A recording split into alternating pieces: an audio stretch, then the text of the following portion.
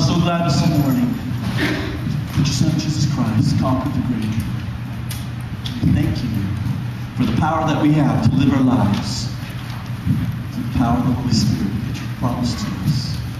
And Father, this morning, we ask your blessings upon us now as Pastor Abel comes to proclaim your word, that you would speak to our hearts and give us this day the word you have for us. Father, again, we thank you for this opportunity and look forward to hearing from you now. For it's in Jesus' name we pray. Amen. Please have a seat. Well, good morning, everybody. Good morning. If you have your Bibles, turn with me to Matthew chapter 7. We're going to be looking at verses 24 through 27.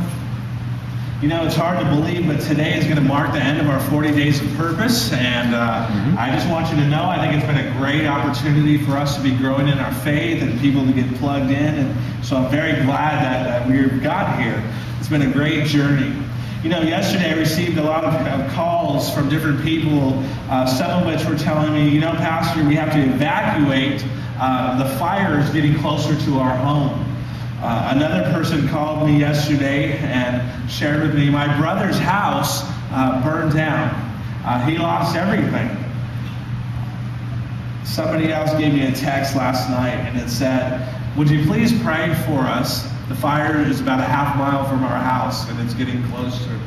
You know, our hearts goes out to those who are affected by the fires. And let me just say to you, if you are part of that, and if you know people that we can help and try and minister to during this time, we want you to know that your church family loves you.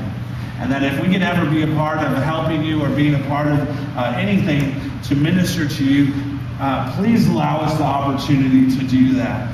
You know, yesterday we got a glimpse of just how fragile life can be.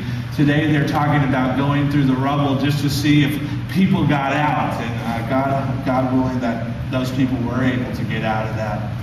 You know, as we look at our final lesson here on the purpose-driven life, we got to ask ourselves, what is the meaning of life? You know, what did we learn over the last 40 days? You know, as we take a look at this chapter in Matthew that we're about to look at, Jesus comes along and says, look, you've got to be able to build yourself on a solid foundation, because there's going to be times in life when the earthquakes come and the fires come and the waters rise and the Santa Anas blow, that those times you're going to need something to hold on to even when the fires get close. You know, in Matthew chapter 7, let's take a look at this passage. In Matthew chapter 7, we're going to be looking at verse 24. And the Bible says this. This is Jesus talking. He says this. Therefore, anyone who hears these words of mine and puts them into practice is like a wise man who built his house on the rock. The Bible says if you want to be smart, then you're going to build your life on a relationship with Jesus Christ. It says the rains came and the streams rose and the Santa Anas blew and beat against that house. Yet it did not fall because it's had its foundation on the rock. You know, one of the things that I've learned is that whenever difficult times come, whenever trials come and you're just not sure what's going on in life, it's always good to know that you can always count on God. You know, as a Christian, I've been a Christian for about almost 25 years now. I can honestly say that God has never failed me. Does that mean my life has been perfect? Absolutely not. But God has never failed me. Now, there have been a whole lot of times when I've failed Him, and many of you would know what I'm talking about. But God, when we come close to God, He is always there. He was always by our side. Now, take a look at the rest of this passage. The Bible, Jesus goes on to say, but anyone who hears these words of mine and does not put them into practice is like a foolish man who built his house on sand. And the rain came down, the streams rose, the winds blew and beat against that house, and it fell with a great crash. There's a lot of people who have troubles in life. When the difficulties come, their world crashes down. But the Bible says, if you build your house on a solid foundation, if you build your life on the life that Jesus wants for you, on His life, you'll have a solid foundation no matter what comes our way. You know, the whole Bible says that we are to make God's Word a part of our lives. You know, you just don't come to church and you read about it. You just don't come to the Bible and open it up and read and say, you know, that's great head knowledge. I'm glad I now know that. The Bible says you've got to learn to put your faith into practice. And when you do that and you trust God, when the difficulties come, when the fires come, or when anything else comes your way that causes you to doubt or to reflect on why am I following God, God says, look, I'll show you who I am. I'll show you that I'm real. Now, I want you to look at this verse from Deuteronomy 11:12 on your outline. Let's go ahead and pull out our outlines today. The very first verse at the top of your outline, we're going to read it out loud with some great enthusiasm. You guys ready? Ready. Amen. Okay, let me ask that question again. Are you guys ready? Yeah. Okay, very good. In Deuteronomy 11:12, let's read it out loud. Remember today what you have learned about the Lord through your experiences with Him. The Bible says that we've got to learn and remember what we've learned through our experiences with God. Why is that? Why should we learn the lessons that God is teaching them the first time that He shows us and He takes us through those times? Because if we don't learn, then we're going to have to learn them over and over and over again. Now, the funny thing about God is this. He will allow you to keep making the same dumb mistakes if you choose to. But He says this, I'd rather you build your life on a solid foundation and learn the first time. Remember today what you have learned. Well, today we're going to look at what did we learn over the last 40 days. If this is the first time you've been to this series, I'm glad you're here because you're going to get a glimpse of what we've been talking about over the last 7 weeks. Now, notice this. Today, on your outline, what have we learned about God? Over the last 40 days, what have you and I learned about God? We'll take a look at number 1. Write this down. We've learned that it's all about God, not me. It's all about God, not me. Now, I don't know why this is, but sometimes the longer we're followers of Christ, we begin to become more inward focused. It is all about me, Pastor.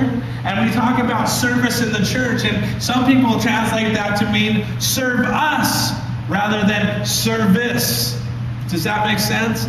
And then the Bible over and over says this. It's all about God. We're to love Him with all our heart, mind, soul, and strength. We're to love other people just as much as Christ loved us. You know, and the Bible says it's not all about me, it's all about God. Take a look at this verse in Hebrews chapter 2, verse 10 on your outline. I love this verse because it says, God is the one who made, how many things did He make, guys? All things. And all things are for His glory. And He wanted to have many children share in His glory. Now, not all things in the world are good, and God doesn't create all the bad that's in the world either. But all the good things that God has to offer, all of that was created for Him. And why was it created? For His glory. And I love this. The Bible says He wants to have many children come and share in His glory. Now, we've been talking about this over and over again, but God desires you to be a part of His family. Isn't that true? God wants you to be a part of the local church. He wants you to be a part of His family. And you and I have got to understand that God did not desire us to live our lives in isolation. He desires us to live our life as His children, living life with one another. The Bible says that God made us to last forever, and we will last forever as a family. Now, good or bad, dysfunctional or not, the Bible says the people that are going to church with you, those who have given their life to Jesus Christ, those are the family members that you're going to take into eternity with you.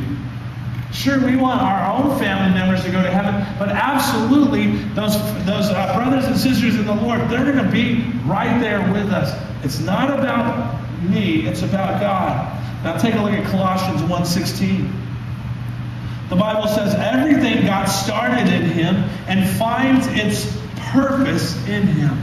If you want to know your purpose for life, if you want to know why God created you, you have to ask the designer, the creator. You have to read the instruction manual.